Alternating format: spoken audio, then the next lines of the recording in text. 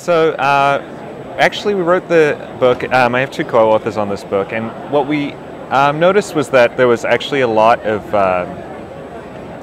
this increasing interest in the semantic web. People have been talking about it for about 10 years, but more recently there's been a lot of open source projects and large companies like Yahoo and Google saying that they're going to start supporting semantic web standards. And we sort of looked around at the books that were out there that people could use to learn, and we decided there wasn't enough with like a really practical focus. There's a lot about ontology out there. There's a lot about like sort of the XML standards. But what we wanted was like, okay, I'm a programmer. I'm interested in the semantic web. Like, give me some exercises I can do right now, and show me how it can help me with my actual day-to-day work. So the book itself starts with the first chapter is called Why Semantics, and it really is about where the cases in which traditional data modeling, like either tabular data or relational data, sort of breaks down, and that's in the face of rapidly changing requirements, which we think is what's characterized by the web. You want applications that you can iterate on quickly, but traditionally you haven't had data models that you could iterate on quickly, and that's what semantics really gives you. And so we decided, and so the whole introduction to the book is really about like why you should care about semantics, and then we get more into the tools that are available for you to use today, and also different ways of sharing data, different large companies like that are using semantics and what they're using them for, and then finally what the grand vision of the semantic web that Tim Berners-Lee laid out about 10 years ago means, and how it fits into the context of what we're talking about. Story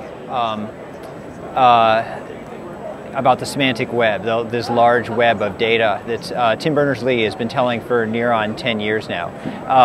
It's a very idealistic story where people are publishing their data as well as their websites that they publish right now. And then we have this, he calls them agents, machines, programs can run around and interact automatically with the web on your behalf. You know, schedule your appointments, keep track of where you're going, get your movie tickets and things like that. And it hasn't happened yet, unfortunately, because the technology behind it is so difficult to understand. So our goal in this book was to try and take this lofty vision that's living rightfully up in the clouds and bring it down to earth, just to the point where folks, you and me and average developers, can actually reach in and touch these technologies. The real reason for writing this book was to make sure that people understood that the mechanisms for the semantic web are actually available today.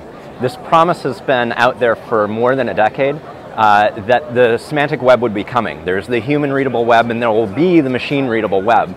And the truth is that in that decade, a number of really good tools and technologies have been built that allow people to benefit today, whether they're writing their own enterprise application, a mashup, or they're integrating with their trading partners.